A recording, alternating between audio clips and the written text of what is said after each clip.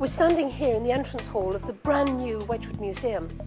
The Wedgwood Museum Trust's collection of wonderful ceramics has been packed away for the last 9 years, and it's wonderful that these treasures are going to be reopened to the public.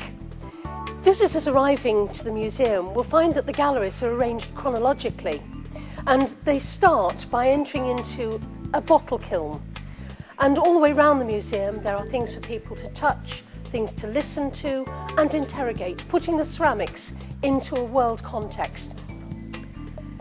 Josiah Wedgwood, during his lifetime, did an enormous number of experiments, and many of these are on display for the first time in these drawers.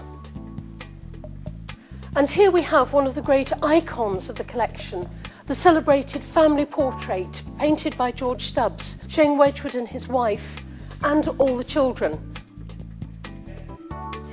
One of the most surprising elements of the building is a very modernistic interpretation of a bottle oven.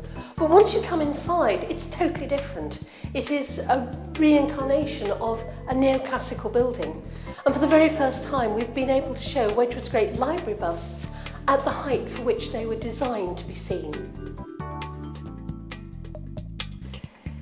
Everybody knows the great porcelain vase. But what people probably don't realise is that the Trust collection contains a lot of the original trials, even the original wax models, which went into making that wonderful vase. And this is considered to be one of the finest ones in the public collection, made for Thomas Hope, the antiquarian from Amsterdam. The early years of the 19th century saw a very different style of decoration for Wedgwood, and the company had large London premises where they showed a range of their pieces.